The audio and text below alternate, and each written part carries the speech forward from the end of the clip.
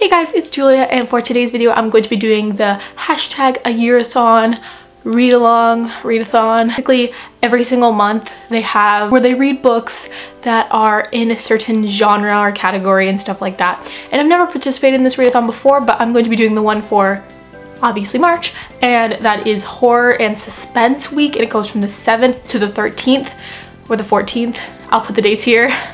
And I am adding thriller into that category a bit, but yes, let's get into it. I am also reading a lot of books and I have a lot of stuff for school going on, but I don't know how much I'll be able to read during the week, but I might vlog during the week and then post it at the end of the week how much, like, about my reading progress and stuff like that. But I've just recently started Room by Emma Donoghue.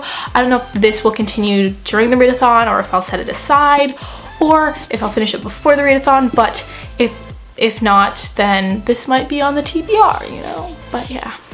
I'm also currently reading Salem's Lot by Stephen King, which I've been reading for school, and this book I'm not going to finish during the readathon, but I am going to be reading chunks throughout that week, so I'll let you know during the thing how much I'm reading of it. But yeah, pretty big book, so I'm definitely not going to finish that, but yeah, here it is. And then for my physical TBR, first up I have here is Killer Instinct by Jennifer Lynn Barnes. This is the sequel to The Naturals, which they call this a YA version of Criminal Minds, which usually gets on my nerves a little bit because Criminal Minds is my favorite thing ever, but yeah, this is the sequel. I really enjoyed the first book and I read it a little while ago, so hopefully I can get to the sequel because I've been putting it off for a little bit now, so yes. Next up I have Anna Dressed in Blood by Kendar Blake. I've owned this book for a little bit now, and I believe this is about a ghost who is haunting this house, and then this ghost hunter comes in, and I believe she falls for the ghost hunter. Sounds a little ridiculous, but we'll see how I like it.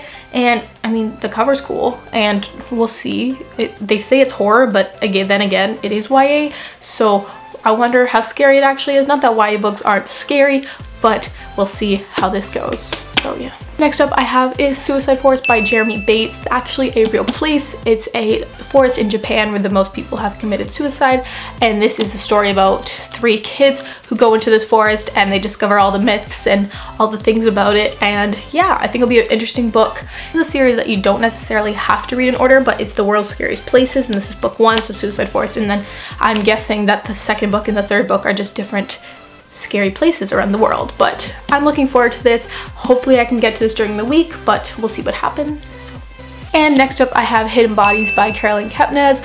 I'm really nervous for this. This is the sequel to You by Caroline Kepnes, and that is about a stalker named Joe who becomes obsessed with this girl and starts to stalk her, and it's a creepy story. But I have been looking forward to this, but seeing reviews, I've heard a lot of negative reviews, scared me a little bit, and I read like the first 2 pages and I was like, what's happening? I don't even know.